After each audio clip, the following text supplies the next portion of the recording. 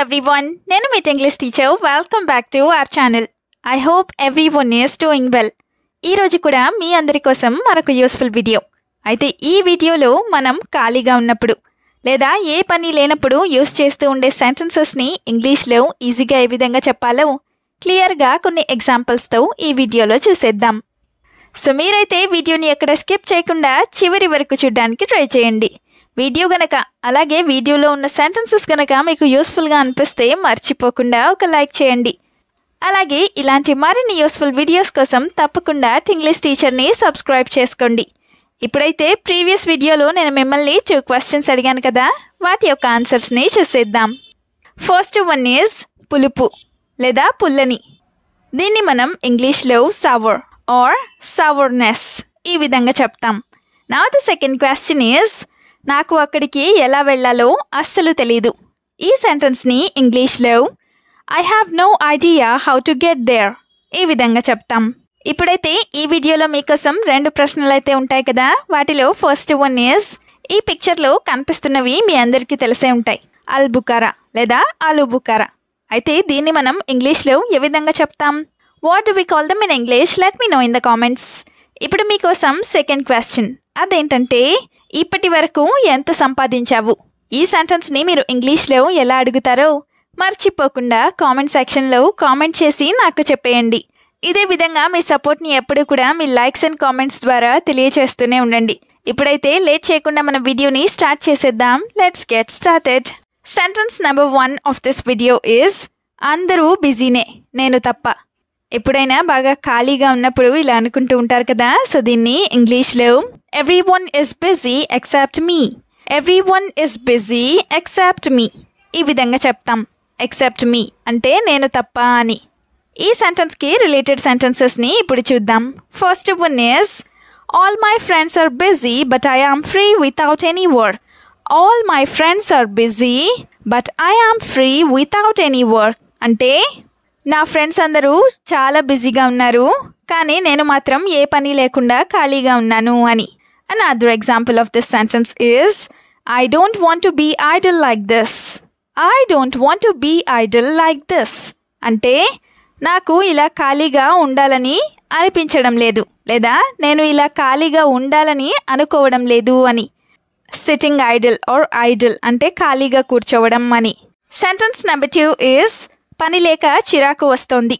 ఇలా కూడా అనిపిస్తూ ఉంటుంది కదా, అయితే దీన్ని ఇంగ్లీష్లో I am frustrated because of lack of work or I am irritated or I am annoyed because of lack of work ఈ విధంగా చెప్తాం. ఇరిటేటెడ్, అనాయిడ్ ఆర్ ఫ్రస్ట్రేటెడ్ వీటన్నిటికీ మీనింగ్ కూడా చిరాకు అనే వస్తుంది. Now the first example is I have never been like this without doing anything, so it's a bit annoying. Or I have never been like this without doing anything, so it is a bit annoying to me. అంటే ఇలా ఏ పని చేయకుండా నేను ఎప్పుడూ లేను, అందుకే నాకు కాస్త చిరాకుగా అనిపిస్తోంది అని. Another example is I am not able to concentrate on my current work as I have no work to do. I am not able to concentrate on my current work as I have no work to do అంటే నాకు ఏ పని లేకపోవడం వల్ల ప్రస్తుతం ఉన్న పని మీద కూడా కాన్సన్ట్రేట్ లేదా ఏకాగ్రత ఉంచలేకపోతున్నాను అని. సెంటెన్స్ నెంబర్ 3 ఈజ్ బయటికి వెళ్దామంటే ఫ్రెండ్స్ లేరు. ఎక్కువగా ఫ్రెండ్స్ లేనప్పుడు ఇలా అనుకుంటూ ఉంటారు కదా, సో దీన్ని ఇంగ్లీష్లో I don't even have friends if I want to go out. I don't even have friends if I want to go out అంటే నేను బయటకు వెళ్ళాలనుకుంటే నాకు ఫ్రెండ్స్ కూడా లేరు అని. Now the first example is that's why I am not going anywhere and doing nothing. That's why I am not going anywhere and doing nothing అంటే అందుకే నేను ఎక్కడికి వెళ్ళడం లేదు అలాగే ఏమీ చేయడం లేదు కూడా అని. Now the example number 2 is I lost interest in going out due to lack of friends. I lost interest in going out due to lack of friends అంటే ఫ్రెండ్స్ లేకపోవడం వల్ల నాకు బయటకు వెళ్ళాలనే ఇంట్రెస్ట్ పోయింది అని. సెంటెన్స్ నెంబర్ 4 ఈజ్ నేను బాగా బిజీ అవ్వాలనుకుంటున్నాను. ఖాళీగా ఉన్నప్పుడు ఇలా చాలాసార్లు అనుకుంటూ ఉంటారు కదా, సో దీన్ని ఇంగ్లీష్లో I want to be very busy. I want to be very busy. ఈ విధంగా చెప్తాం. ఇప్పుడైతే ఈ సెంటెన్స్కి రిలేటెడ్ సెంటెన్సెస్ని చూద్దాం. First one is I want to earn more money by working very busy. I want to earn more money by working very busy అంటే బాగా బిజీగా పనిచేస్తూ నేను ఎక్కువ డబ్బులు సంపాదించాలని అనుకుంటున్నాను అని. Now the example number 2 is I try to make what I think happen. I don't know if it will happen. Or I try to make what I think happen. I don't know if it will happen or not. అంటే నేను ప్రయత్నిస్తున్నది జరగాలని నేను అనుకుంటున్నాను, అది జరుగుతుందో లేదో నాకు తెలీదు అని. సెంటెన్స్ నెంబర్ 5 ఈజ్ టీవీ కూడా చూడాలనిపించడం లేదు. ఇలా కూడా అంటూ ఉంటారు కదా. సో దీన్ని ఇంగ్లీష్లో I don't even feel like watching TV. I don't even feel like watching TV. ఈ విధంగా చెప్తాం. ఇప్పుడైతే ఈ సెంటెన్స్కి రిలేటెడ్ సెంటెన్సెస్ని కూడా చూద్దాం. First one is staying at home I feel very board so I go out.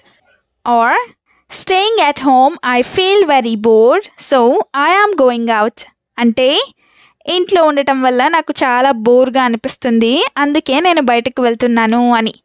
Now the example number 2 is earlier I used to watch movies a lot but now I have lost interest. Earlier I used to watch movies a lot but now I have lost interest అంటే ఇది వరకు లేదా ఇంతకుముందు నేను సినిమాలు బాగా ఎక్కువగా చూసేదాన్ని లేదా చూసేవాణ్ణి, కానీ ఇప్పుడు నాకు ఇంట్రెస్ట్ పోయింది అని. సెంటెన్స్ నెంబర్ 6 ఈజ్ నేను చేసేది నాకే నచ్చట్లేదు. ఇలా కూడా అనుకుంటూ ఉంటారు కదా. సో దీన్ని ఇంగ్లీష్లో I don't like what I do. I don't like what I do. ఈ విధంగా చెప్తాం. ఇదే సెంటెన్స్ని I don't like what I am doing ఇలా కూడా చెప్పచ్చు. Now the first example of this sentence is I don't like being idle like this but I am staying. I don't like being idle like this but I am staying అంటే నాకు ఇలా ఖాళీగా ఉండటం ఇష్టం లేదు, కానీ నేను ఉంటున్నాను అని. Now the second example is I can't change myself because they don't like me, so I change because I don't like them either. I can't change myself because they don't like me, so I change because I don't like them either.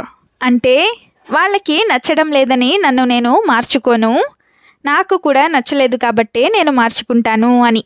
Next sentence is ఏదో ఒకటి చేసి డబ్బులు సంపాదించాలి. ఇలా కూడా చాలామంది అనుకుంటూ ఉంటారు కదా. సో దీన్ని ఇంగ్లీష్లో I have to do something and earn money. I have to do something and earn money ఈ విధంగా చెప్తాం. ఎర్నింగ్ మనీ అంటే డబ్బులు సంపాదించడం అని. దీనికి సంబంధించిన 2 ఎగ్జాంపుల్స్ని ఇప్పుడు చూద్దాం. First one is I want to live rich so I have to earn more money.